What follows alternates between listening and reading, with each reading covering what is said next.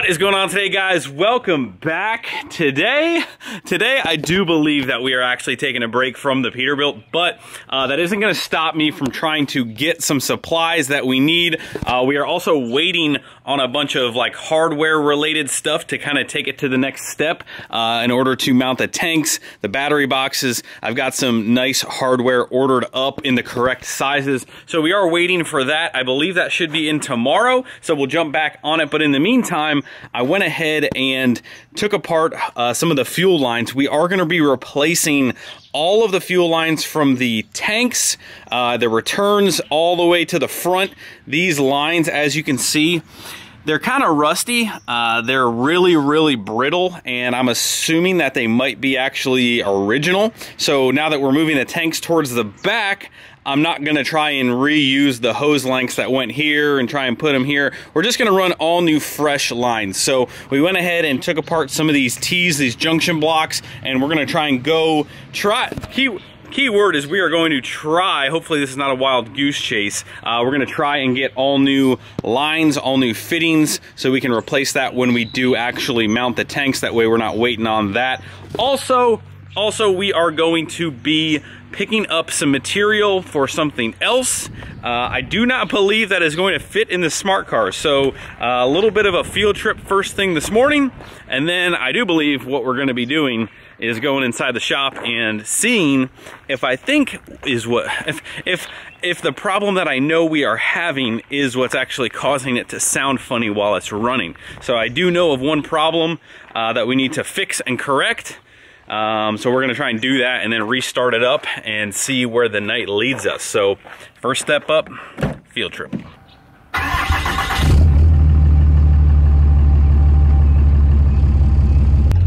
All right. First stop, Metals and More, picking up some steel. What could we need steel for? Maybe to pick some things up, put some things down, maybe? Man, is that an old Dodge in the drive? What is that? Oh, it's a Chevrolet. Stop number one. Loaded up and done. Let's go see if we can find some fuel lines and fittings. Metal yard trip is done.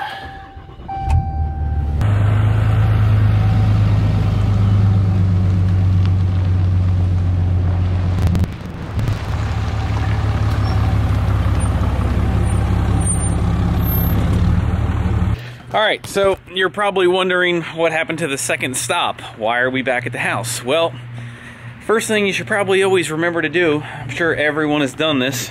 Oh, hey, look, these are the samples that I wanted to bring. So when I tell people what I need, this is like, oh, okay, I know what you need. So yeah, step number one, don't forget to put the stuff in your truck that you're trying to show people. Well, at least we're home now. So anyway, let me show you what the first stop was. First stop was we ordered some fork extension material. This is 5x3. May have went a little crazy on the wall thickness. It's quarter wall, but you know, you just got to eat your Wheaties before you pick them up. So obviously we got a full length stick, 24 foot. I just had them cut it in half so I could fit it in my truck. I'm not sure exactly if we're gonna make the fork extensions 6 feet or 7 feet. I think the sleeper on the Pete, I believe, is 6 feet. But who knows? We might just go, you know, a foot for extra measure. You know, a little extra length never hurt anybody. Am I right? Am I right? But anyway, I'm sorry, too much sauce on that one probably. Anyway, we got more material because I want to make another attachment for the forklift to pick up trailers. I know everyone is gonna say, why did you not just kind of like cut a hole in one of your forks and put a ball in it like that? That might be a little easier. Well, you know what? It's one extra step to hook up an attachment. It's a little bit extra time to make the attachment, but I really don't feel like putting a hole in those forks. Those forks are actually really nice, in really nice shape, and I don't want to. I want to be able to pick up the big trailers and I don't want to bend a fork either. So we're gonna make an attachment that kind of encompasses both the forks and kind of slides on, distributes the weight a little bit better. So that's what we're doing. That's why we kind of got the extra material. And you want to know something really funny? On the way over here, I was about to call Allie and like, hey, like when I get home, like come run out, help me unload this stuff real quick. But why would I have someone come lift this by hand when we actually have, you know, Frank over here, Frank the fork truck. We can just go pick it up. We can go pick it up with the forklift and not worry about breaking our back. And if we're smart enough with where the fork extensions get put, we can probably just drive right up to them and pick them up. We probably don't even need to handle them, to come to think of it. So anyway, let's get these unloaded, and then we'll go do our second stop and see if we can't get some fuel lines and fittings and stuff. This is just it's just another reason that sometimes getting the supplies for the job actually takes more time than doing the actual job.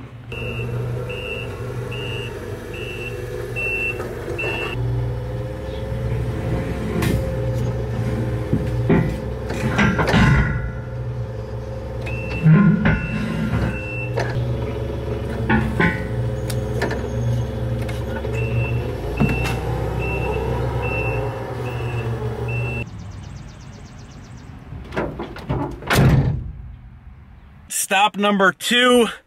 Here we go. Let's turn the AC back on. It's getting hot again. Surprisingly enough, so obviously the fuel line is like black nylon braided hose. I think it's a little bit different than the stuff I use on, or we use on the smaller trucks. I'm not exactly sure, but I went to 2 different places this morning. One was Fleet Pride, and the other one was like a Truck Pro, and they both didn't carry the fuel line that we needed. So, whoa, hey, getting a little gangsta up in the air, but so now we're going to Bowling Green Rubber and Gasket, which hopefully we'll have what we need. And I'm looking for those lines that we have. Oh, I need to put my seatbelt on. I know you guys are gonna yell about my seatbelt. I need to actually get, all right, we're buckled in now, we're buckled in. What I need to do is get reusable ends so I can make the exact lengths that I want. So hopefully they have that stuff. Maybe I'm looking for something that's not quite right in the big truck world, but whew, it's getting hot. It is getting hot, boys. Can you see me? I'm sweating.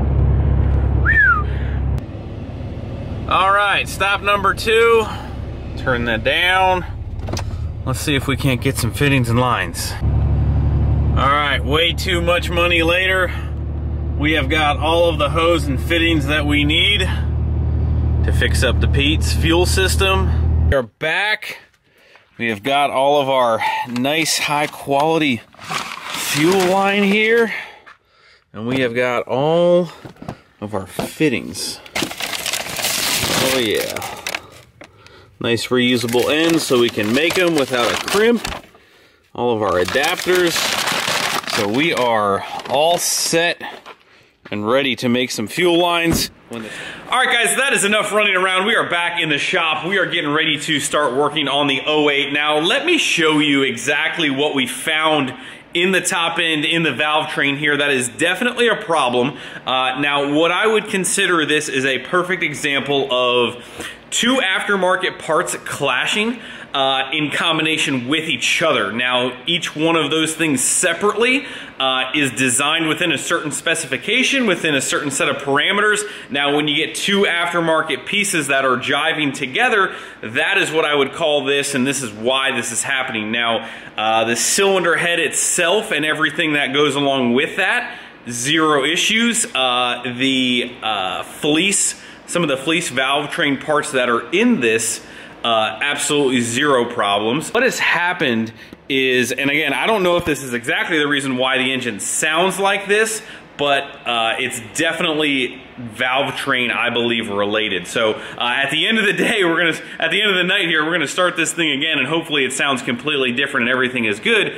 That's the only thing that we can actually see. So we went through, we checked everything, we rechecked valve lash again, we checked to make sure all of the rocker bridges, the push rods, everything was good. So everything checked out good, no installation errors. Now what we found after trying to pull some of this apart is if you look right here on the intake bridge right here, and you get up real close to the exhaust rocker, what's happening is the actual rocker housing is coming in contact with this bridge. Like, this has actually got tension on it. I cannot even get this off right now. I could if I really tried prying really, really hard, but I'm not.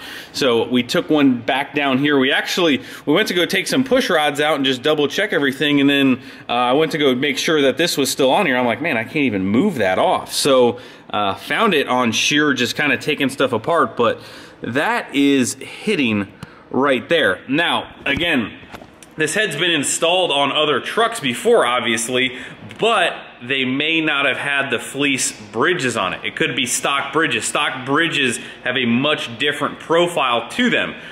So again, under completely stock parameters, cylinder head is doing what it's supposed to do. The bridges under a different cylinder head doing exactly what they're supposed to do, no issues. We are very, very, very close. Now, obviously, I can actually still turn the engine over, so it's not like they are binding to the point of stopping, but they are binding enough to definitely have some type of issue. So what we're going to do is we are going to take everything apart and do a little clearancing on the actual rockers. They don't need a lot. We're just going to kind of kiss them a little bit and then see if that does anything, and then we'll go from there. So the other thing that and again, this is my mistake, this is a little bit, and I'm hoping that by me being completely transparent with you guys, that you guys learn from some of the things that I may or may not have done. So it's important to always make sure you take your time and you don't put things together just for the sake of getting them done and getting them together. So if you look at this trunnion and rocker assembly, you can see this moves really, really nicely. Like, I barely got to put any tension on it to move this. This is supposed to be free and moving nicely inside here. Now, this one that we took off, you can see it's not doing that. It's a little sticky in there. So what we're gonna do, and this actually came in some of the Manton valve train for the billet engine, is we're gonna take this red Scotch-Brite and this little twirly McBird and go ahead and clean this up in here and clean everything out. They weren't all like this, but I do remember some going in just a little bit tighter than others. And instead of me actually doing this ahead of time, I was like, they'll self-clearance themselves. It's no big deal, right? That's not the approach I should have taken. So again, doing that kind of stuff, you're always going to do it again sooner than you want to. So we're going to take apart the entire valve train.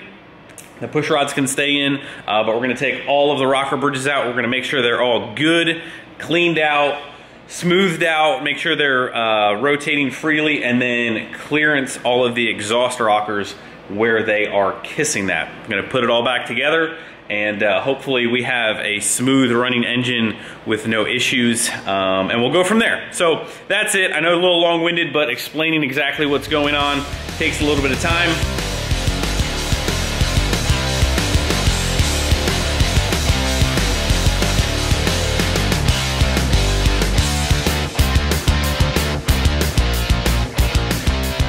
We have broken everything down, assessed the situation, kind of got a grasp on what we need to do. We've only got to actually hone out and fix or smooth out 1, 2, and 3 rockers. Those were the only 3 that are tight. Otherwise, they are all spinning very, very freely. So 3 of them got overlooked. Now, if you don't really get the whole how these are supposed to feel, they're supposed to drop in. Once you get them square, doing this with one hand, they're supposed to drop in and drop right out, just like that. You'll be able to drop them in and have them go right out. That's how free that they should be. So if they're not that smooth, you need to kind of do a little bit of this. So we're gonna fix that up, and here's just a little bit better look at the nicking that was going on, if it's ever gonna focus. Come on, baby. It's too shiny. Too shiny. Alright, so all we're really gonna do is just hit that a little bit, smooth that out. Plenty of meat there to just take a little bit out. Should be good to go. We'll put it back together, fire this baby up. What we're gonna do is gonna fold this like this. Stick that in like so. Hit your drill just like that.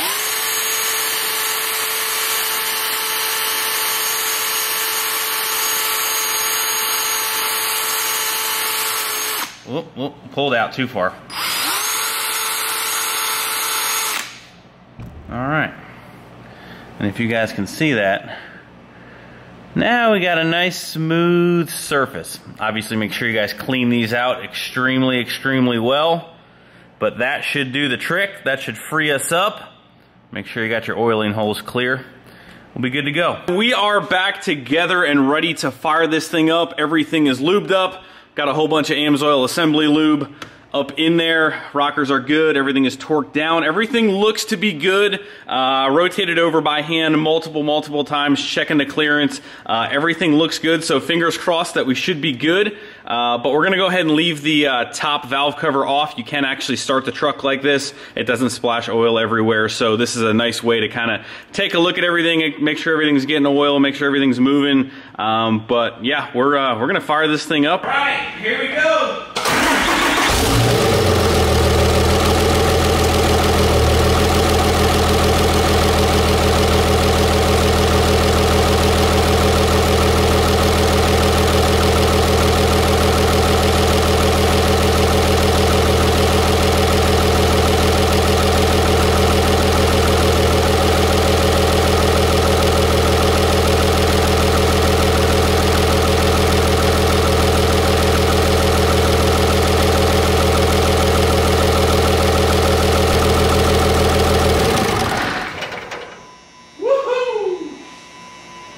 That is exactly what it's supposed to sound like. That is good. So now that was in good shape. That was definitely our problem. That sounds perfectly normal. A slight thumping coming from the intake with no intercooler on, completely normal. But it is now running completely smooth. Inside before, the whole truck was shaking. It was running bad and really, oh, there's bugs in here. Goodness gracious. Anyway, so we're good. We're good. Extremely happy. We can now button everything up, do our first hot retorque, one more step further to kind of getting this thing out of the garage.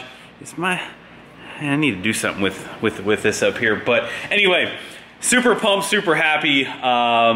We can now continue on putting this thing back together, getting this thing dialed in. So yeah, hopefully, you know, a lot of people like to call it rambling, but hopefully some of this helps you guys. That is the main goal, obviously, with everything, to try and help you guys not run into some of these pitfalls. So anyway, hopefully you guys enjoyed. That is where I'm gonna wrap it up for this evening. We lost all of our daylight to kind of move this thing outside, to get this thing outside. So hopefully this truck is gonna be outside within the next couple days, which makes me extremely happy as well. So that's it. Give this video a big thumbs up if you guys are pumped to see this thing back running. She's gonna be good. We haven't even thrown the new spicy tuna in it yet. So once we get that going, we'll be ripping in no time. So thank you guys, appreciate it. I will see you guys tomorrow. See ya.